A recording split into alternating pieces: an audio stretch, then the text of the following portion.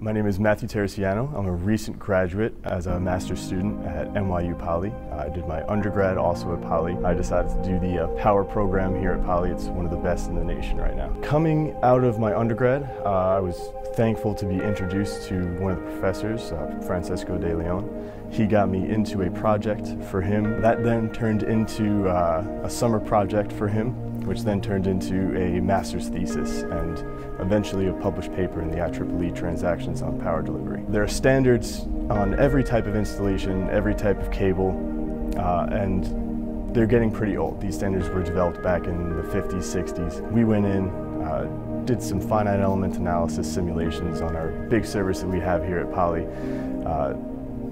rewrote pretty much the standards, came up with better formulations that are more accurate for a wider range. We are now being funded by a German company.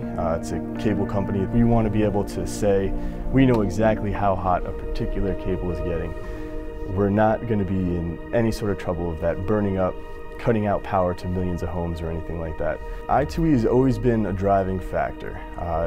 If there's no innovation, we're not going to get anywhere in this world. That's the reason why people publish papers, is to innovate, develop new ideas, develop new ways to go about old problems in a better, more efficient way. The good thing about Poly is that there are so many ties to industry.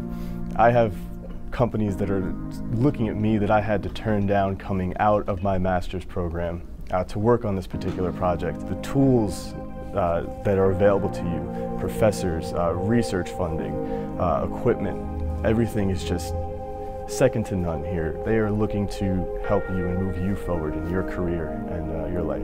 My experience here at Poly has really made me the person I am today.